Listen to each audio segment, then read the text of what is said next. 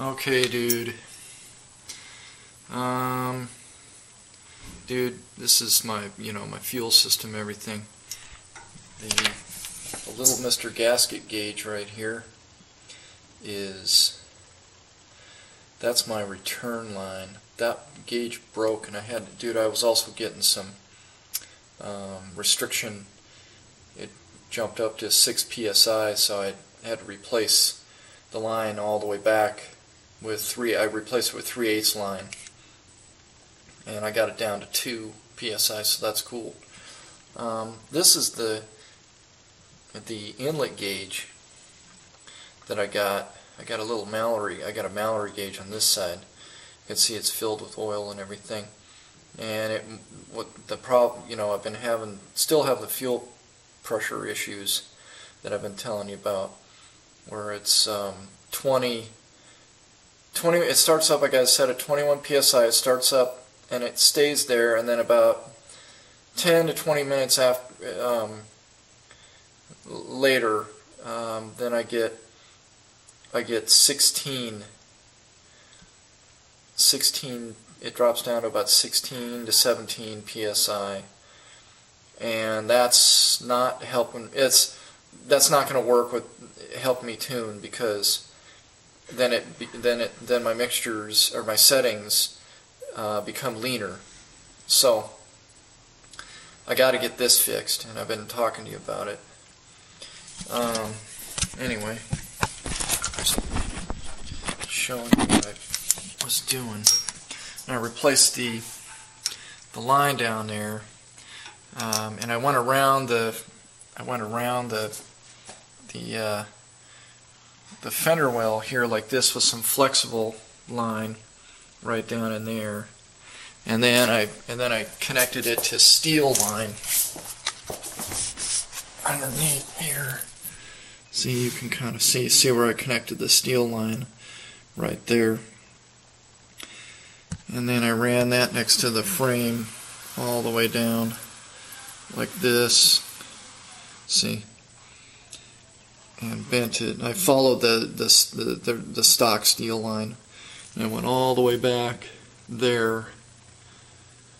See, and then I connected to flexible again, and went up and over the back of the rear wheelhouse, following the stock steel line.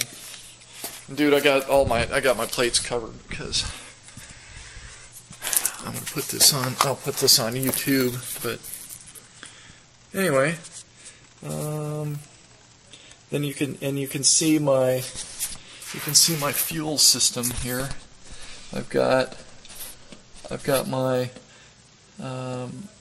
this right. The fuel pump is in the middle, and then the fuel flow goes from left to right. So it goes through this little filter, comes out of the tank, goes through this little filter, goes through this is my fuel pump. That's the pump.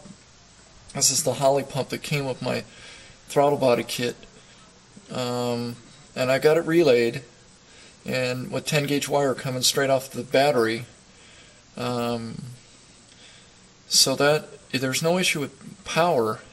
And then of course it pumps the fuel, and then it sends it through this larger fuel filter, and these all came from Holley. I was thinking about taking this fuel filter off and just taking a look inside, but it's been doing this consistently, so I was just going to check it out. But I think you're right, going with with a Weldon pump maybe. And I was looking at some of their equipment, so you can kind of see how I got that. So if you look at the car like this, you can't see the fuel pump or anything like that. You can kind of see it from the bottom. That's how I've got it mounted there. And I painted the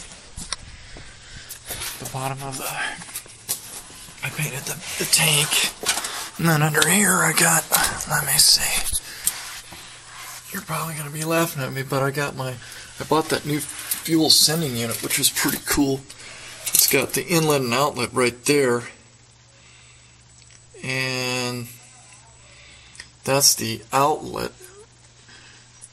and then I've got that going like that, and then into the fuel, the first fuel filter, and then into the pump. And then of course this line comes back and it goes back into the tank. And this is nice 3/8 flexible I put in there. That works pretty good. It's working pretty good. And then I got my relay right there that goes to my pump. I got nice good wire there. And then these are all my fuel lines and everything. So I think that seems to be working pretty good, dude. So and you can kind of see it right there. There's my fuel connections, and they follow on the inside of the frame rail. It's a subframe. So, and then they go down on the inside right there, and then to the front. So everything looks pretty good, dude. You know. But I'm gonna have to get my hands on. I gotta go look at some of those fuel pumps. Okay. Aside from that, it's looking pretty good, dude. Dude, you can see my wife's car, and then my wife's other car, and then my wife's other car, dude. I mean, that's how it works. See how that works? You know. Anyway, dude. So, later.